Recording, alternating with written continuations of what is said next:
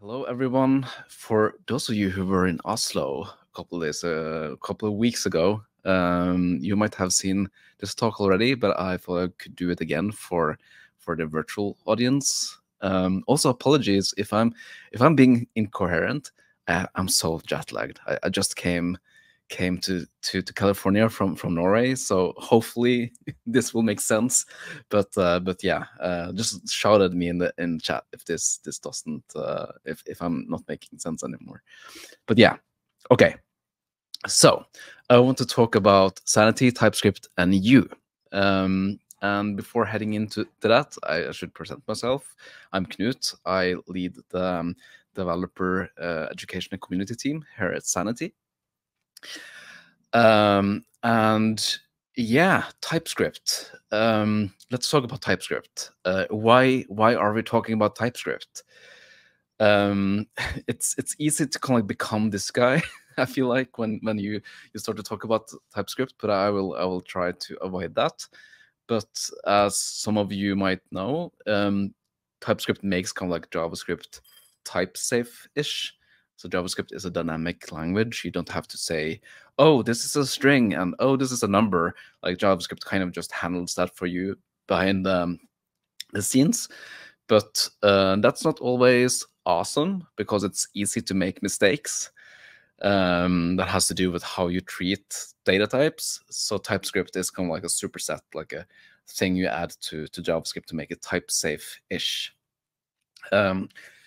And that gives you kind of like better developer experience, not only because it catches kind of like bugs that you might introduce, but it also gives you autocomplete and tooltips and so on if you are, for example, in Visual Code Editor. Another thing that's nice is that we can use this TS-doc convention to give inline documentation. So like for the Studio APIs, we have started to also publish reference docs with TS-docs. So you get that both in the code editor, but also you can also go to the documentation reference site to explore that. And I would argue that TypeScript also makes it's great for collaboration in teams because it's easier to understand what the code does and what the intention with different things is. Like, what is this function supposed to return, and so on. And yeah, it probably makes you more hireable. I keep seeing TypeScript being somewhat of a requirement for jobs. So it might be a good thing to start learning. And yeah, it creates some new opportunities for bike shedding and yak shaving. Bike shaving and yak shedding. I'm not sure, but yeah, TypeScript is here to stay for sure.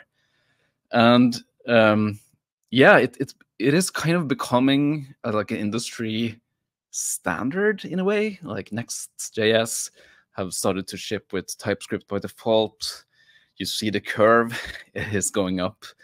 I don't think it will decline anytime soon.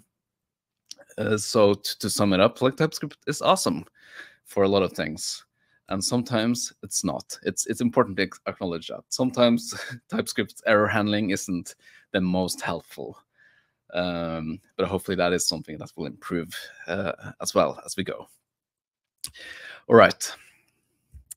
So we're here to talk about TypeScript and Sanity.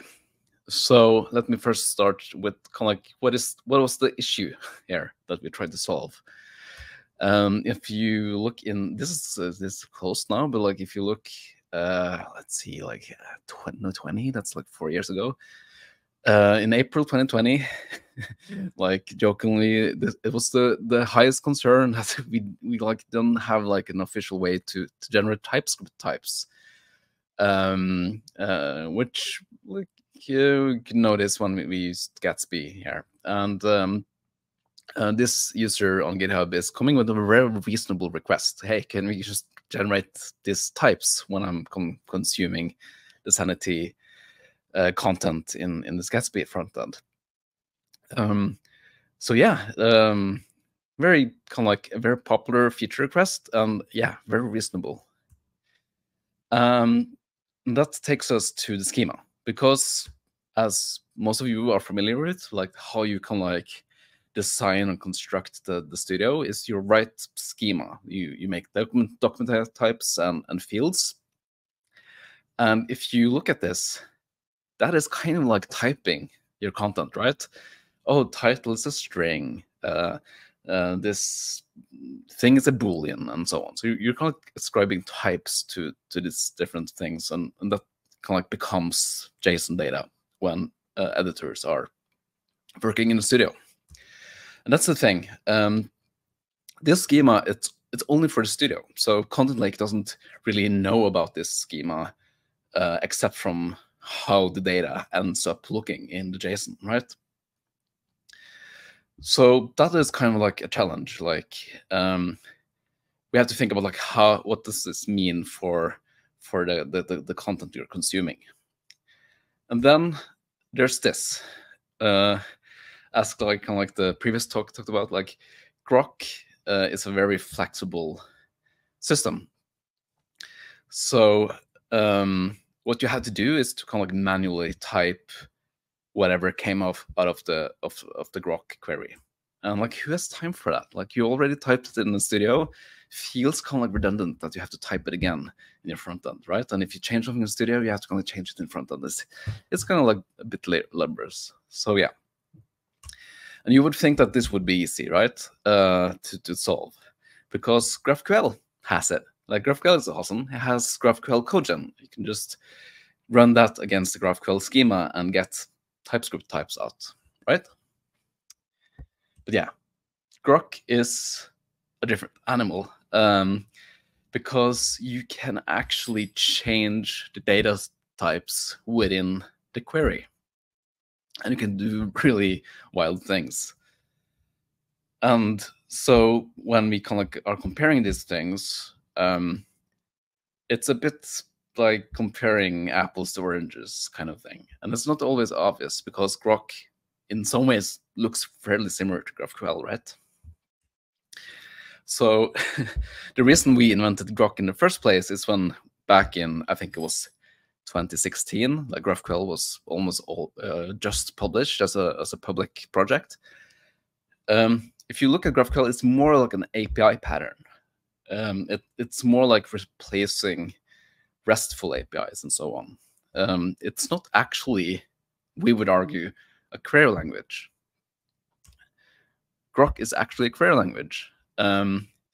And the way I try to frame this often is to like think about Grok as an alternative REST, whereas GraphQL is an alternative REST, and then Grok is more like SQL for JSON. So it's more a lower level thing. And like you might not know this, but like if you use Sanity's GraphQL API, what that resolves to on the server is actually Grok queries. So we're translating your GraphQL request to Grok queries underneath the hood. So we obviously have some clever folks on staff that makes query languages. So why did this take us this long to ship? And it's not that much about implementation as deciding how this API should look like, right? Figuring out how should null handling work, and like you have previews. So like a Grok query might return draft data, and that might be required in the schema, but you might not have a value for it yet. So like there are a lot of these decisions that we have to make, and we are making them for a lot of people, and we have to kind of like stick with those decisions for a while. So that often explains, if it takes us a while to kind of like get stuff that seems obvious, that might be the case. Like we have to decide stuff. And there are some giant shoulders that we kind of like deserve some credit for the solution we ended up on. First of all, it's Sanity TypeGen.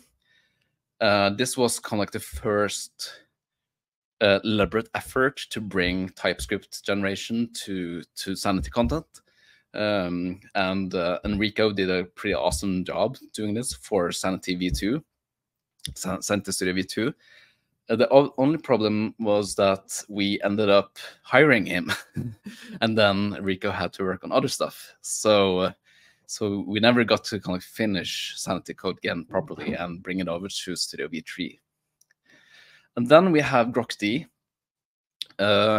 which is kind of like a different approach. So it uses kind of like, it builds on something called SOD that also brings like TypeScript to runtime validation. And it has kind of this query builder pattern. And they have shipped like a lot of tooling for this. Like there's like a GrokD playground and so on. So this was kind of like another great kind of like approach to kind of like bring TypeScript types to the front end. And then of course, Sanity Typed, awesome project is as well. Pretty mind-blowing because this is kind of like a solution that is implemented in TypeScript. So like here TypeScript is used to generate TypeScript types, which is kind of like brings you a lot of like real-time developer experience advantages, but it's also hard to scale because like once you have like pretty complex schemas and grok queries and so on, you are relying on TypeScript kind of like garbling through all of these things, and TypeScript wasn't kind of built for that. So we found it a bit hard to scale for more complex projects. But that being said, all of these projects super important for us, very inspirational, and they will continue to be valid and hopefully continue to be kind of like take advantage from what we shipped as well.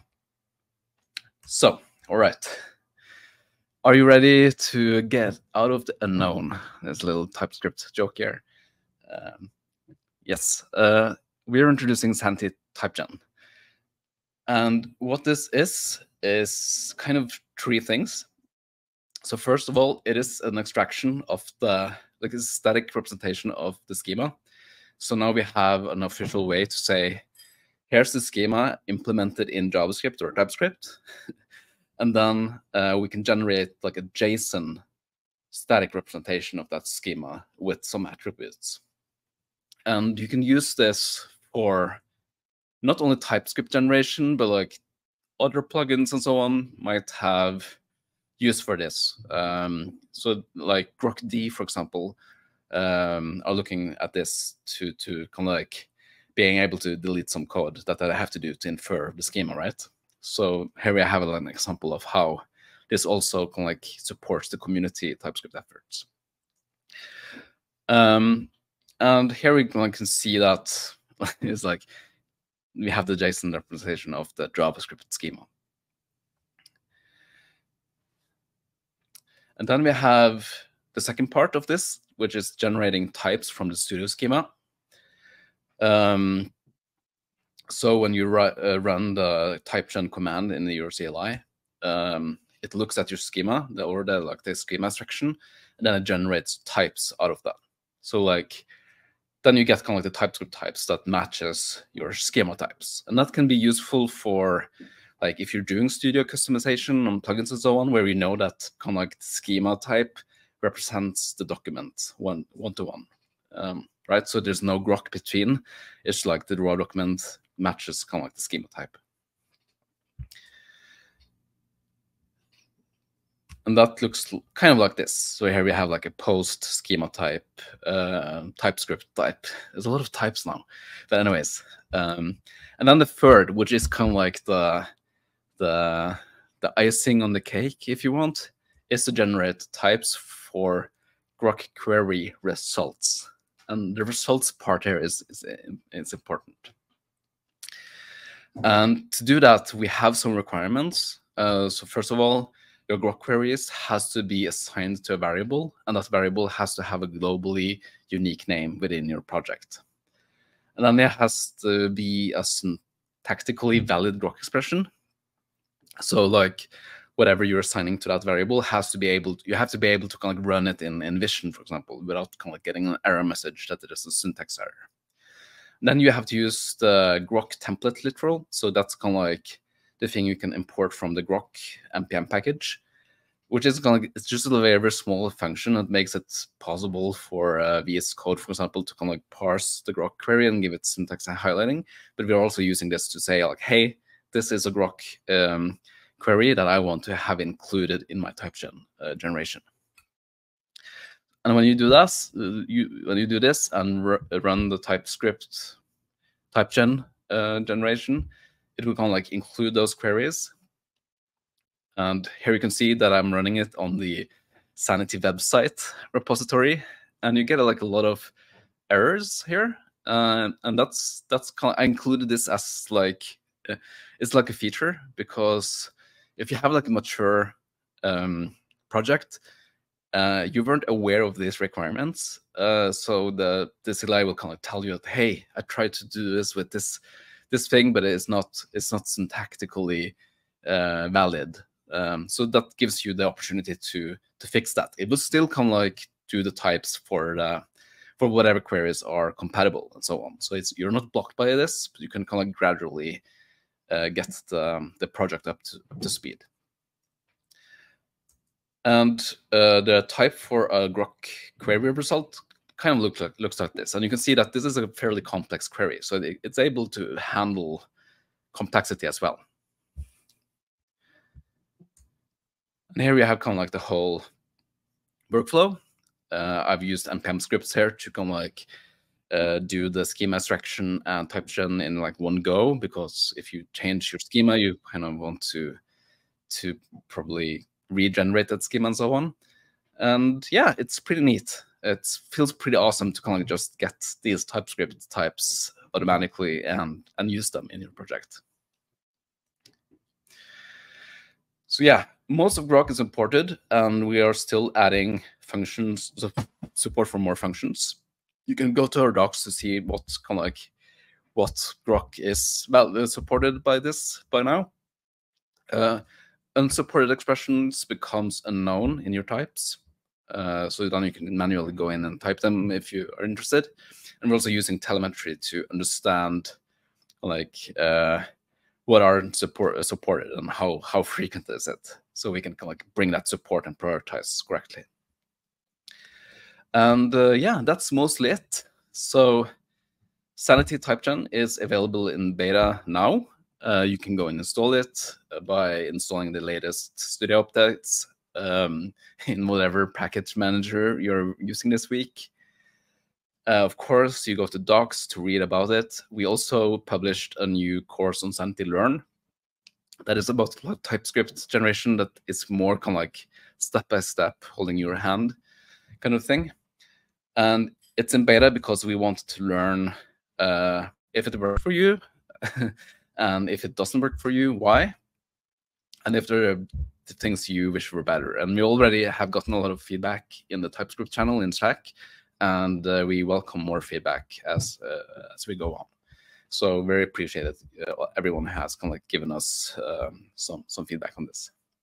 And I also wanted to thank the engineering team and the product team who have worked a lot on this. Of course, a lot of folks at Sanity has had opinions and so on, but yeah, these people kind of like actually brought this out.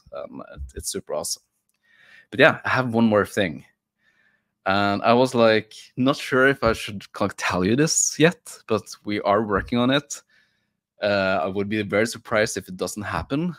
But yeah, Grok fragments, or whatever we call them, they are coming. So I know that some of you will be very stoked about this. Yeah, so this is a work we are doing on improving Grok and improving the developer experience on Grok. And yeah, it will be very exciting to be able to talk about this more in the future. And that's all. Thank you.